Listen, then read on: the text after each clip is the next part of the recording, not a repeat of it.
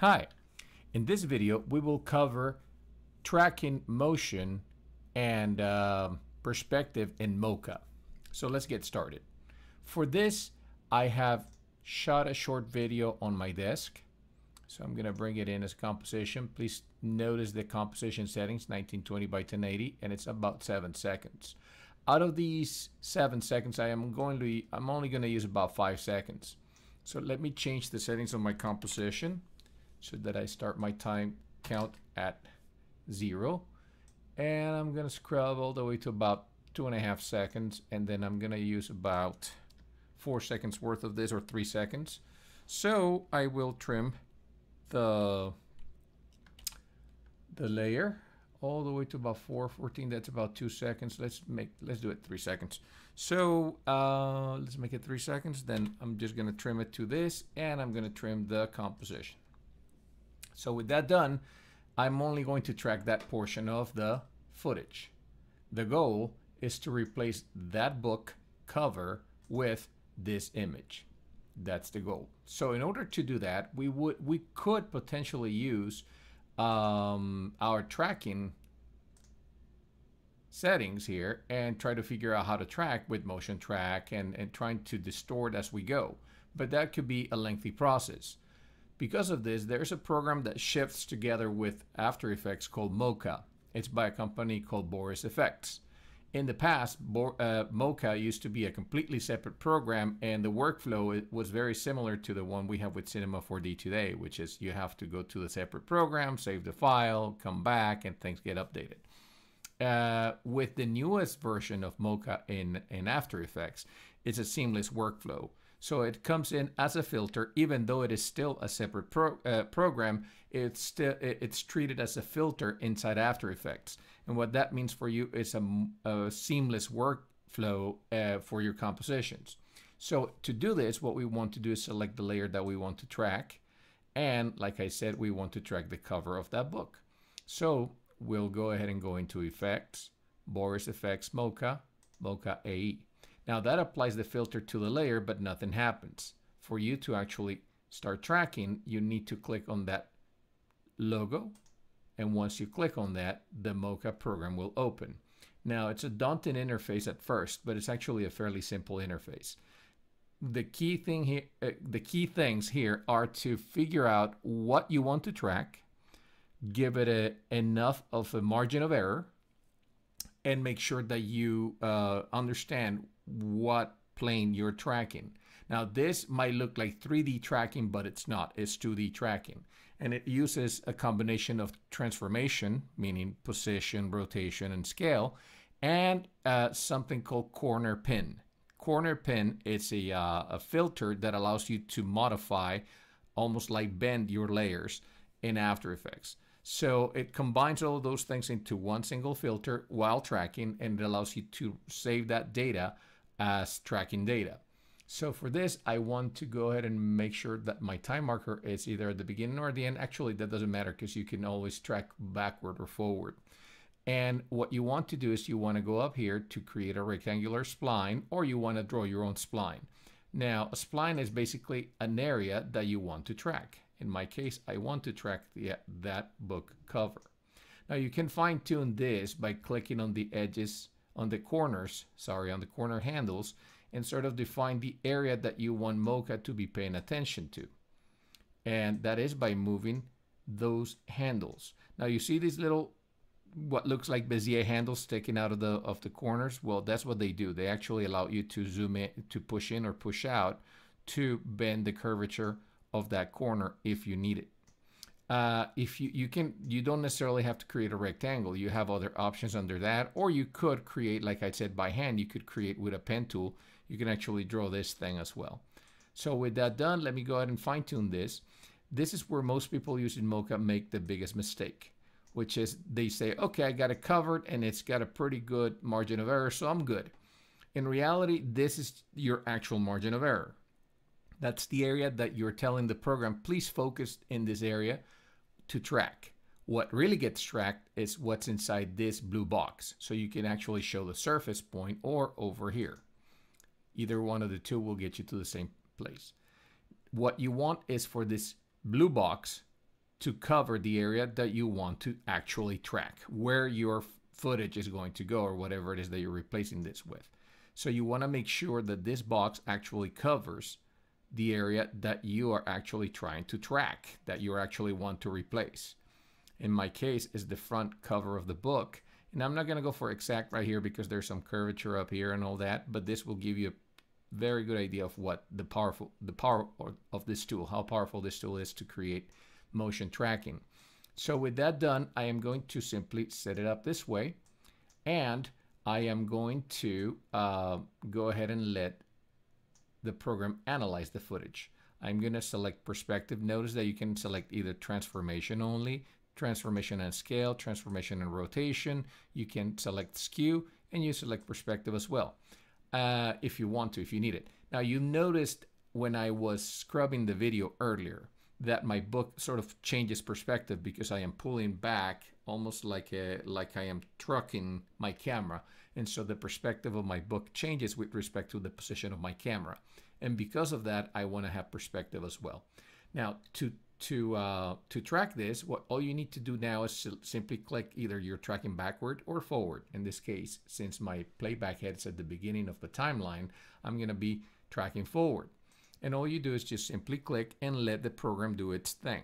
Now this can take a bit of time depending on the length and the difficulty of the tracking footage, how difficult it is. It works obviously best, just like with any of the other trackers, when you have the most amount of color difference or brightness and darkness contrast, the highest contrast possible. You'll notice also that as you go, things might change and they might change position. You can at any time stop the track and then bring it back slightly to the point where you start losing tracking.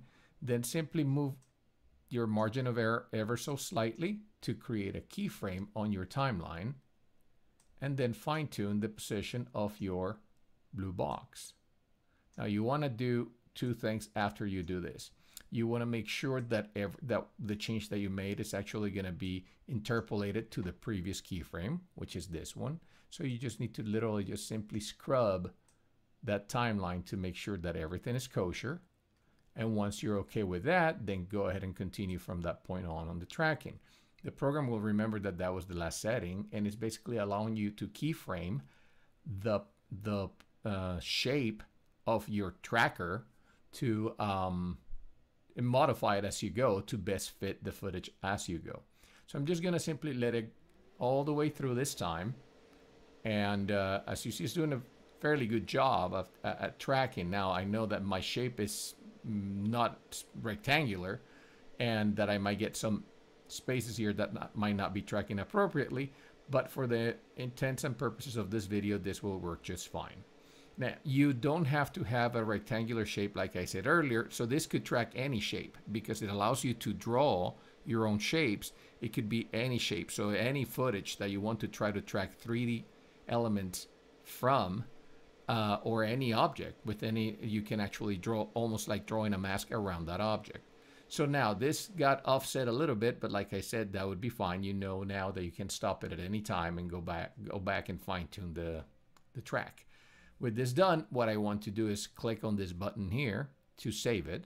So I want to make sure that that data is saved within my layer, and then I'll just close MOCHA. Now I come back here and I don't see much difference. That is because MOCHA still retains that information, the tracking data information. I need to bring that tracking data from MOCHA into my layer. And to do so, make sure that you uncollapse the tracking data, and then you will click on the Create Track Data. Clicking on that brings up this window that tells you which layer are you tracking. When we created that tracking data in MOCHA, we applied it as soon as you clicked on that shape to actually set up the blue box and the red box that was outside it that creates this layer. That is the tracking layer. If you want to go back to MOCHA and see what that is, if you click it open, you'll see that that's the layer 1, and that's the information that contains this margin of error and the blue box that's inside it. So that information is saved into that box. Let me close this again, and what I want to do is go ahead and place the tracking data into that by clicking in this button. Now with that done, what happens is all that data comes to my composition as keyframes. So let me go ahead and click on that, select layer 1 and click OK. And you'll notice that I get keyframes over here. And if I double click my U key on the keyboard, you'll see that I have keyframes for all this information. All that information is transformation information, as you can see, rotation, scale, and all that, and these things up here, which are my corner pin pieces of information. Now what I want to do is I want to apply this to a layer. So I want to move that information from the tracking data to actually functional data. Let's go back to the project and bring in that image. Now you'll notice that that image is way off size from my composition. And what I want to do is I want to make sure that whatever I brought in matches the size of my composition. So I know that my composition is 1920 by 1080. This should be 1920 by 1080. Now, obviously, it's not 1920 by 1080. It's 660 by 1225. So one way to make that layer 1920 by 1080 is by pre-composing it. So I'll pre-compose it, and then to make sure that it matches 1920 by 1080, I'll click on Move All Attributes into New Composition, even though that doesn't have any filters and it doesn't have any changes done onto it. Just simply clicking on this will resize that composite, the new composition, to 1920 by 1080 to match my current composition. So I'll go ahead and click OK on that. And if I double click it, you'll notice that there's my image in my new composition. And if I press Control K or Command K on the Mac, you'll notice that my composition is 1920 by 1080. Now the point is to make that artwork match the size of my composition. That's a fairly simple process, just like what we've done in Photoshop and Illustrator and over here. You can right click on any piece of art and go transform and say fit to comp.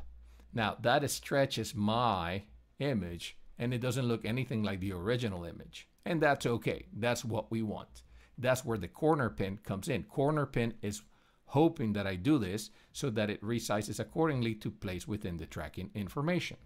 And so let me go back to my original composition. You see that my pre-composition now is all stretched out.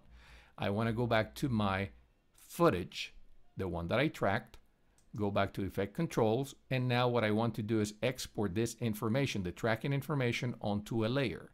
Now I have options. I can either export corner pin, I can export corner pin with supported motion blur, or I can export transform.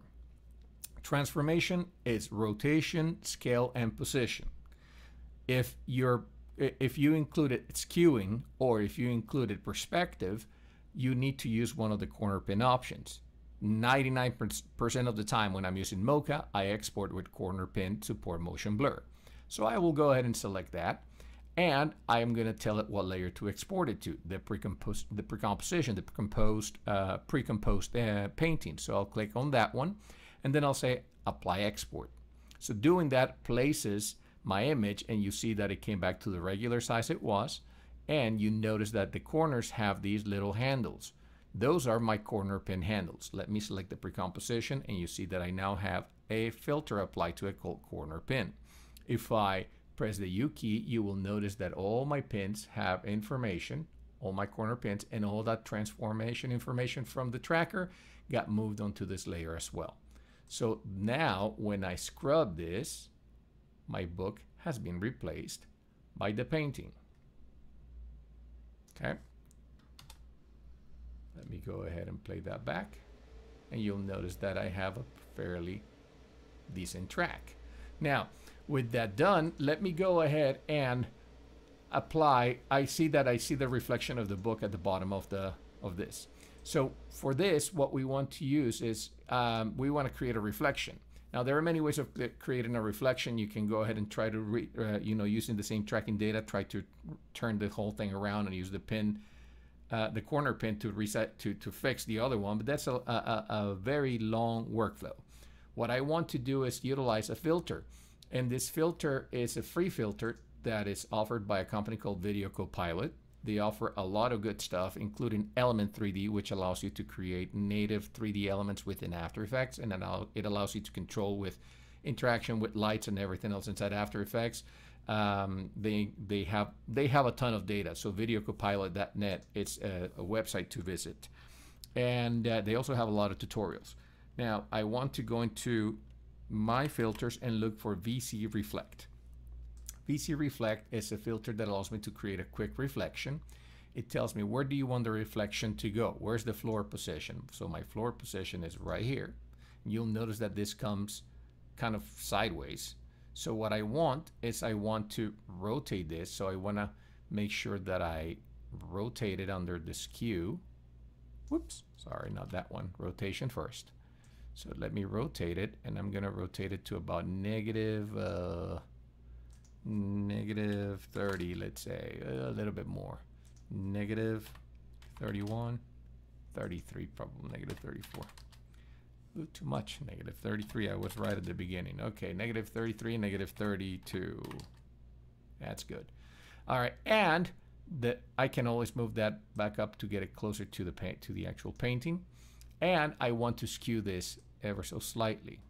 So let me skew it to about negative 30, a bit more, negative 32 to match, perhaps. Okay, and let me set keyframes for that and for my reflection angle.